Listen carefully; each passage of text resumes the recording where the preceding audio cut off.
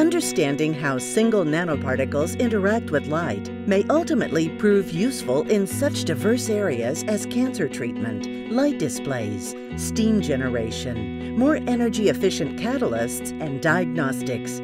Stephan Link is a pioneer in this important area of nanoscience. He brings intellect, creativity, attention to detail, and hard work to the quest.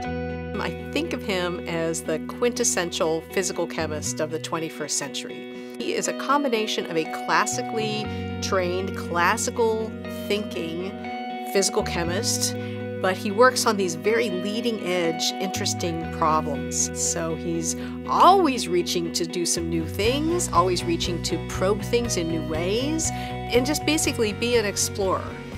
For his research insights, love of teaching, and commitment to science, the Welch Foundation honors Stephan Link, Associate Professor of Chemistry at Rice University, with the 2015 Norman Hackerman Award in Chemical Research.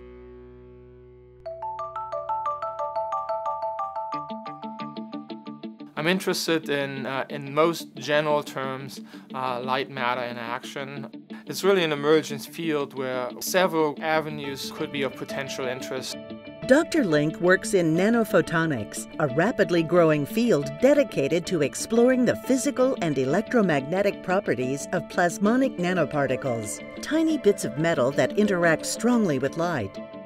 These particles can turn light into heat and generate excited electrons and large local fields.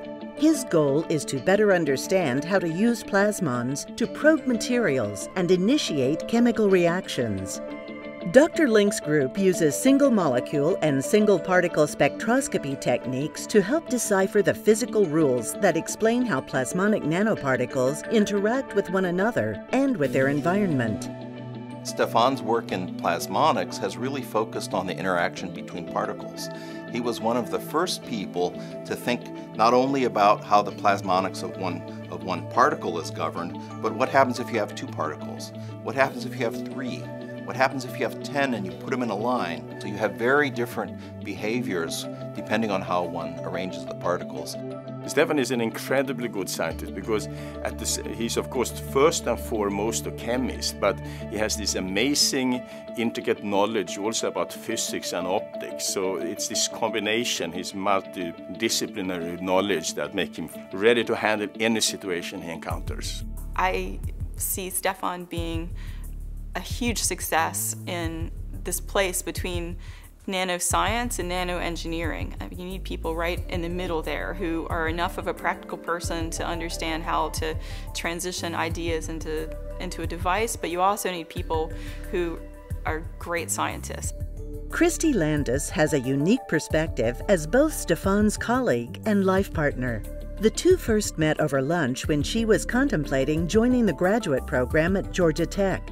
While they both remember Stephan being more interested in free food than in her, over the years of working in a similar area, they became first friends and then partners. It's so wonderful to be able to talk about science at 1 in the morning. If you have an interesting idea or if you have a problem, no one else can understand better, and I think that's something that we help each other a lot.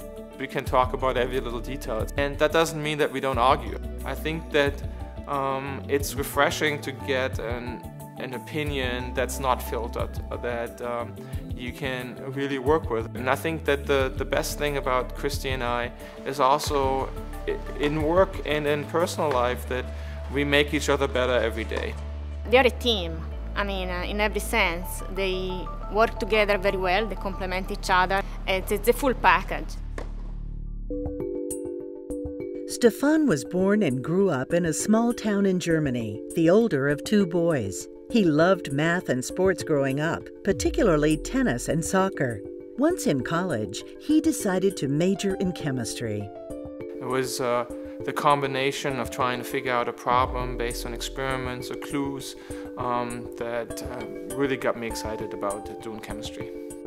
A stint as a high school exchange student in Florida had whetted his interest in the U.S., so after college he returned for graduate work at Georgia Tech and then postdoctoral research at the University of Texas at Austin.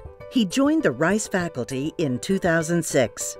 I think that basic research in general is something that we will always need, and mostly thanks to the Welch Foundation we're able to do it in Texas. And I think that in addition to basic research, what is needed is to tackle bigger and bigger problems.